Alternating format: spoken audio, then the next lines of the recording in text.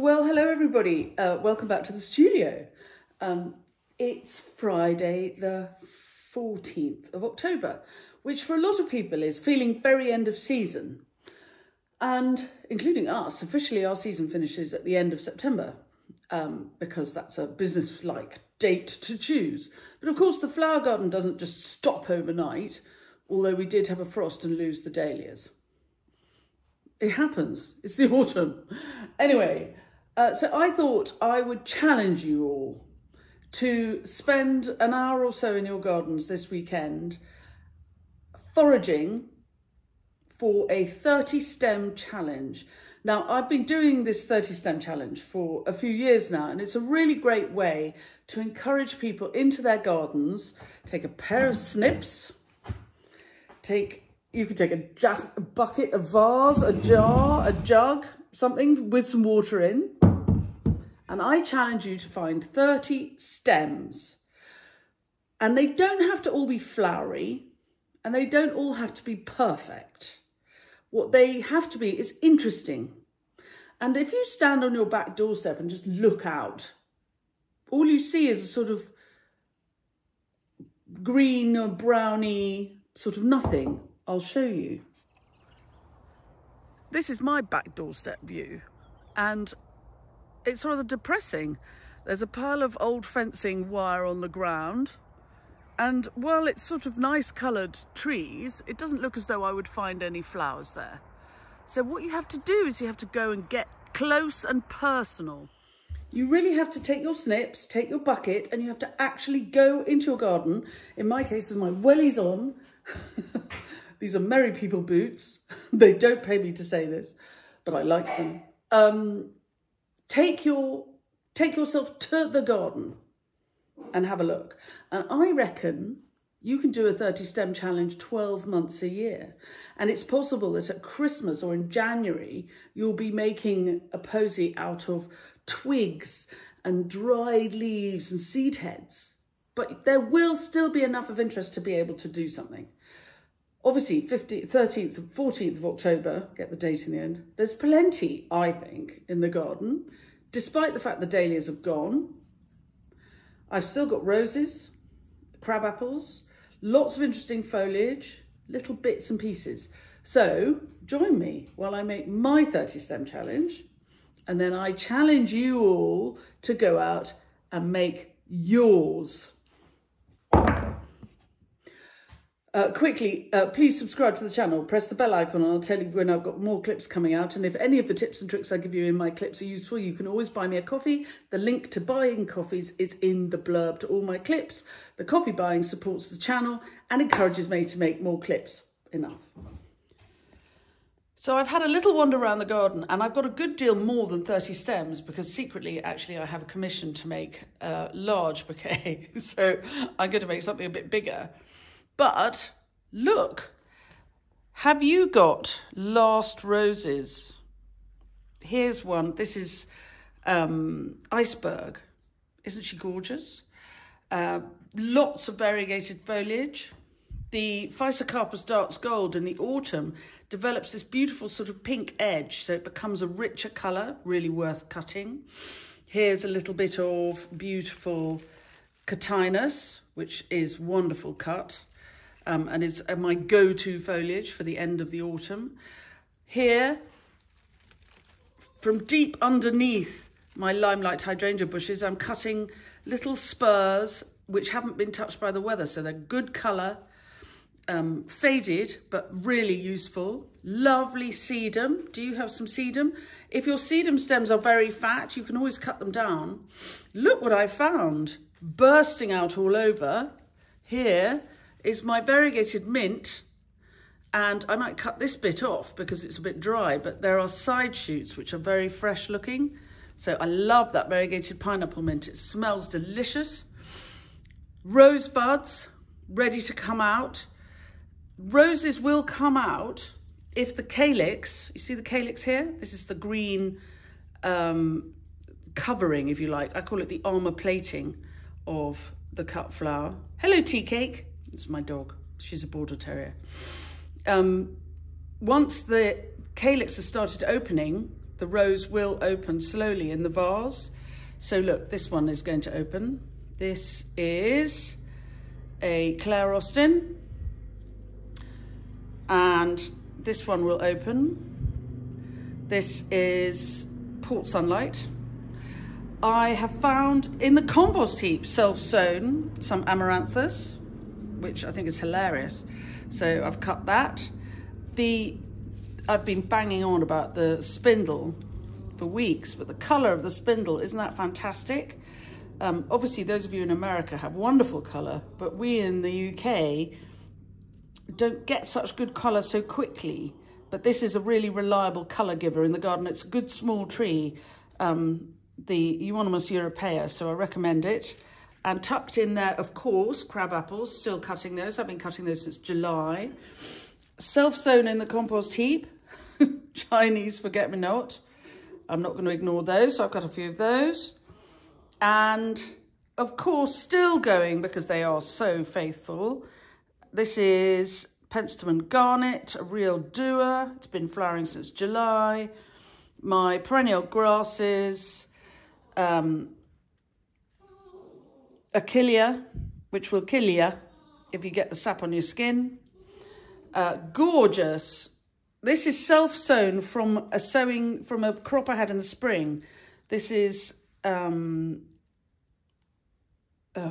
honeywort. I'll give you the Latin when I remember it. Cerinthe major purpurescens. Thank you very much. Get there in the end. And last but not least, my 3 very last blackjack dahlias. Everything else got frosted, so I'm only going to use those. So there you are. That's a nice mix. What would you get from your garden if you were... There's tea cake. What are you looking at, tea cake? She's a shocker. What would you find in your garden? And what would your 30 stem challenge look like? Right, I'm going to make mine and I'll show it to you when I've finished. Now mine is actually an order, so I'm going to deliver it. So I'm going to tie it, but you might just put yours, plonk it in a vase. The skill, if you're plonking anything in a vase, is to have clean stems so that the flowers don't make the stems of that you've cut, don't make the water in the vase dirty. Dirty water is the enemy of the cut flowers, and your flowers will go over more quickly with dirty water. I'm going to use a vase as I make my bouquet and pop my bouquet in it as I go. And I'm going to be tying with raffia because I like raffia. It doesn't stretch and it doesn't stretch and it doesn't break. So it's my favourite. String is a bit stretchy and a bit bruising. Tea cake is whining. I'm going to let her out.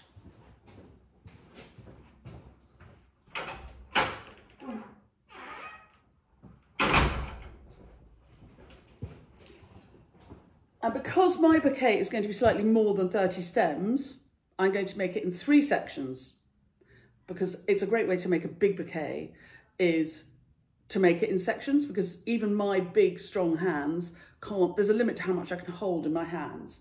So I'm going to make it in sections and let's go. Apologies, I left my microphone in Cheshire when I was interviewing colleagues and friends in Cheshire this week. So I'm sorry if the sound isn't very good. Right, I will start with foliage. 1, 2, let's count as we go and we'll see how we go. 1, 2, 3, always clean the stems as you go. 4, taking all the spare leaves off. 4, 5, look at the colour, isn't that lovely? 5, having clean stems means that you can pull material up and down easily if things are getting lost in the mix. 5. I may as well cut all these roses. They're not going to grow much more. It's mid-October. And even if they don't come out, look at the structure in a posy, in a bouquet. Isn't that fantastic? What I do with thorns is I just clip them off with my thumb. While I'm up the field, I cut them off. I find any of those rose stripping things that you can hold in your hand, Rubbish. 1, 2, 3, 4, 5, 6, 7.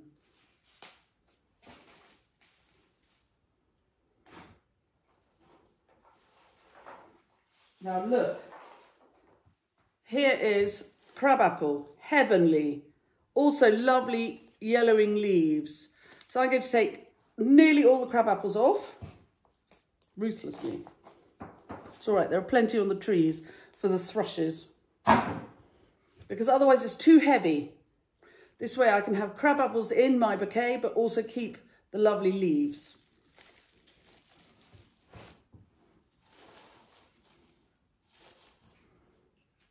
I think we're up to 10, 11. Again, with your grasses, keep the side grasses, keep the leaves on, because it's interesting. 11.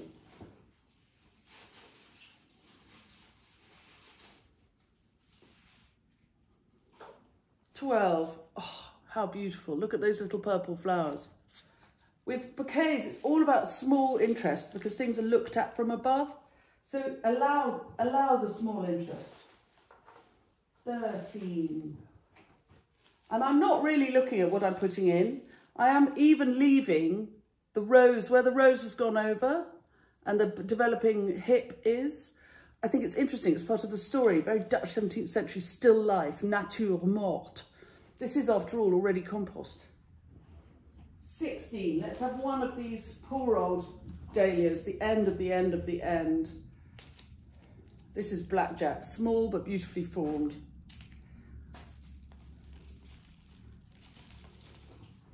16. I'm assuming I'm up to 16. I'm not sure. You dying of boredom. 16. 17.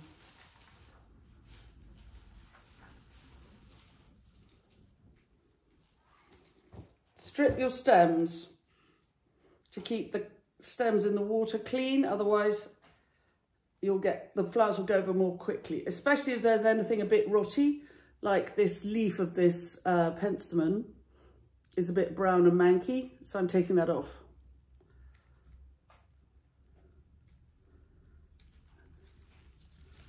There we are, look, coming along. Oh, mid-October, look at that. Isn't that gorgeous?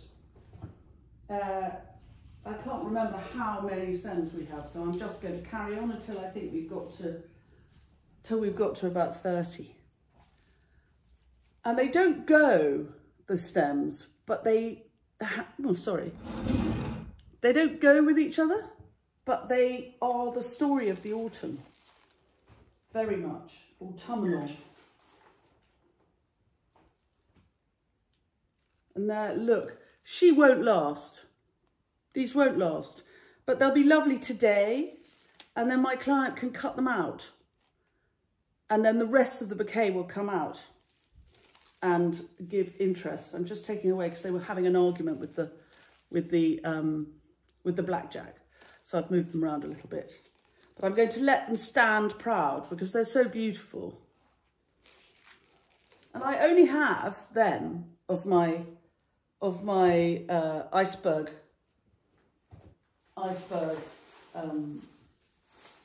roses. I don't need masses. It's about detail for me. So we're nearly done for my first swing round. Look at that lovely mint. Isn't that great? Very nice. I love a bit of variegated foliage. It really softens a look. It's lovely detail. And it'll smell nice. And this happens to be going to an elderly lady. And I think it will make her lovely house smell delicious. So let's have more of the mint, as if it's growing inside this bouquet. There, coming along quite nicely. And I'm nearly finished. Here goes, I'm going to frame this posy by facing the spindle in. You can see the spindle has a back and a front. So I'm going to face the front into the bouquet because then you'll see it, because bouquets are looked at from above. There. Look at that. Hang on, I've got to tell Fabrizio something. I'm coming back. Right, we're just finishing with a stem of amaranthus. Amaranthus can be a little bit sort of floppy, but this has got a nice strong stem, so I'm going to allow it to flop out of the bouquet because it will then hold its place. When I put the bouquet together, I will hold it upside down so that the amaranthus is tucked into the bouquet and doesn't pull the bouquet out. There you are. So there's 25, not 30, but what's your 30 stem challenge going to look like?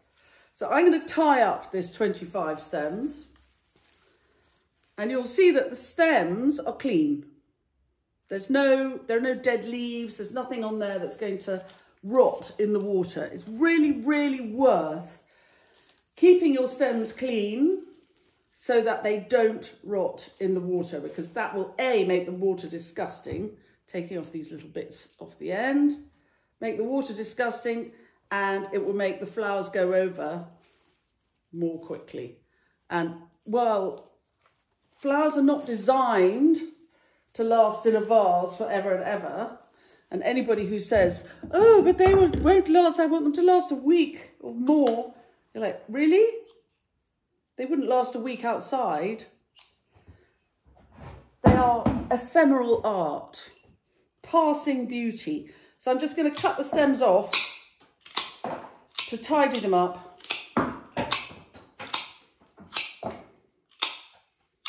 And make sure I've cut any bits of leaf have come off.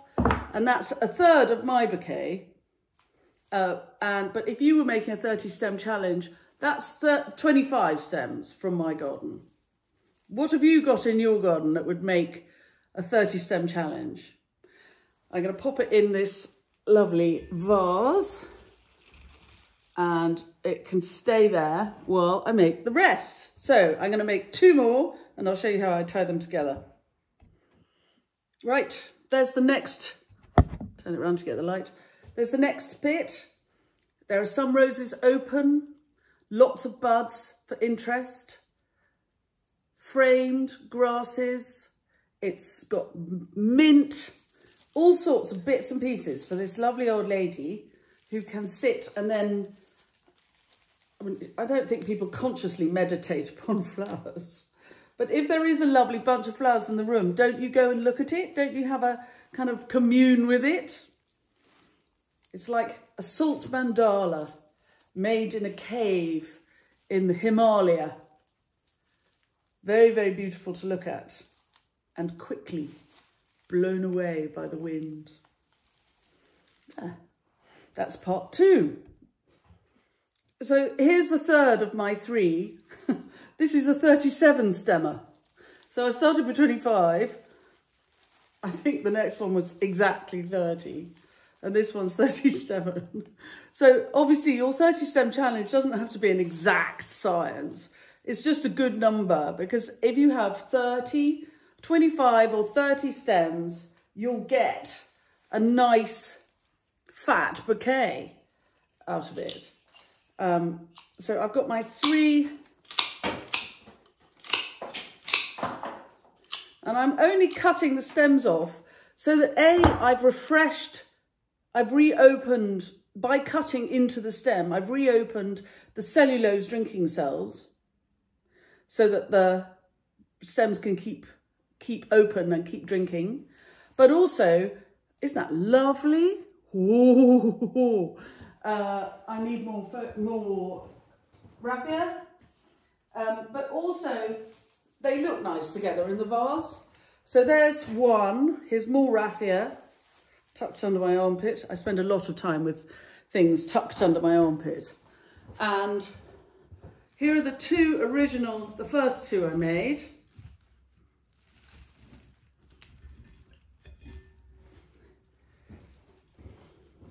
I couldn't possibly carry all of these stems in one hand.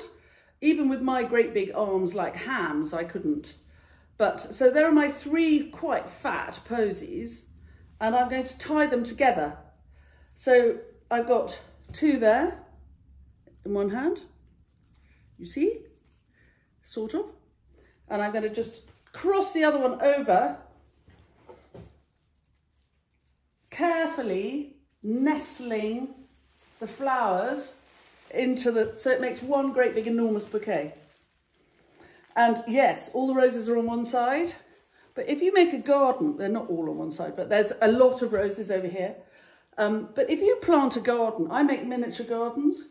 If you plant a garden, the chances are the roses will pretty much all be together. You don't plant a garden so that it's evenly, you know, you don't plant one of one thing, one of another thing, one of another thing, one of another thing, and on and on and on. You tend to plant things so that they grow nicely together.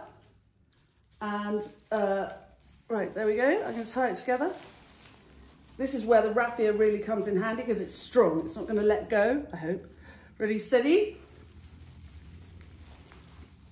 There you are. If I did this with string, I think, I don't know. The awful thing is I've never done it with string because I like raffia, but string feels unsafe to me. This is quite heavy, and string, I'm not convinced, wouldn't drop it. It snaps, string, whereas a nice chunk of raffia doesn't. Snip the ends off. And you can see the stems are sort of all together.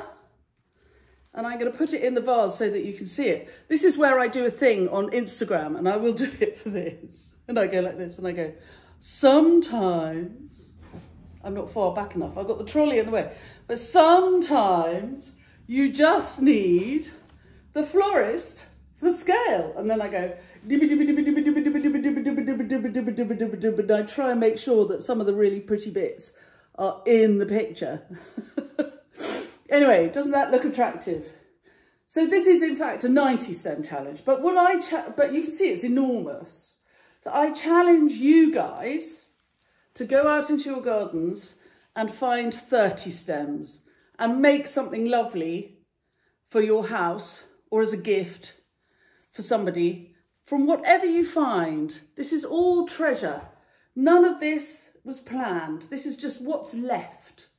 So go and enjoy yourselves in your gardens this weekend and tag me on Instagram with your 30 stem challenges, hashtag 30 stem challenge, and I'm at Common Farm Flowers on Instagram.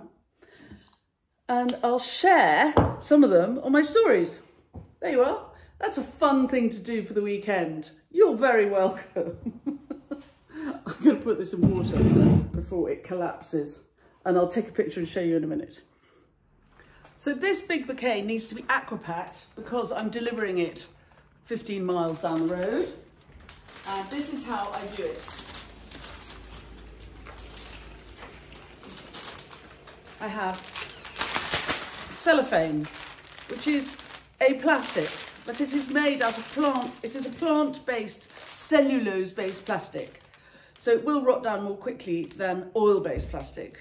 I tuck it under my right armpit. I have the bouquet. I jab myself in the stomach with the bouquet, and I bring the cellophane up around so that I'm containing the stems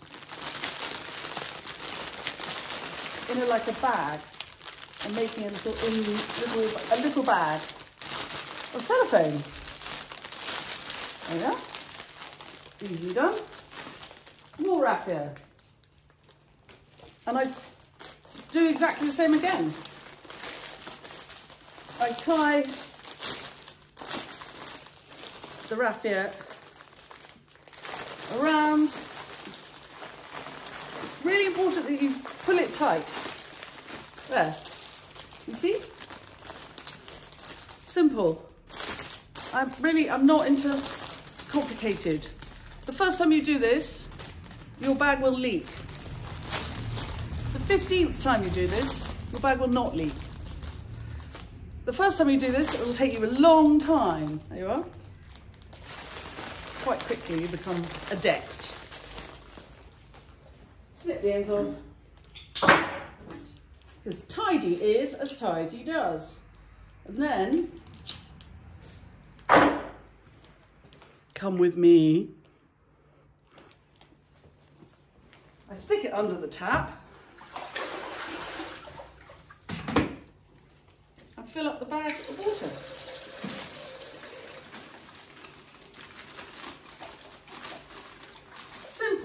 don't use flour food, I don't use bleach, I don't use sugar, I don't use vitamin C powder, I just use clean, fresh water from the tap. There you go, bag of water. Very simple. And then I have a little bag.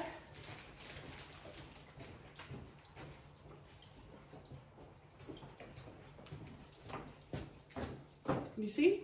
And I pop my flowers in there, in the bag. And that, my friends, is Friday the 14th of October. Right, I challenge you to go out into the garden, cut 30 stems, make a lovely arrangement, tag me on the Instagram where I'm Common Farm Flowers, and I'll share some of them over on my stories over the weekend. And if you want to make a super huge one, this is a 30 stem challenge times 3. Thanks very much for watching. If any of the tips and tricks have been useful, please do buy me a coffee. The link to coffee buying is in the blurb to all my clips. Or you can just support the channel by buying me a coffee. I like the coffee. Thank you very much. Also, please subscribe to the channel, press the bell icon, and we'll tell you when we've got more clips coming up. Thanks very much for coming. Next week, I have a visit to another flower farm, a new season flower farmer called Gemma at Colour Wheel Garden in Cheshire. So we'll look forward to that. I'll load that probably on Monday. Okay, have a lovely weekend, everyone. I'll see you soon.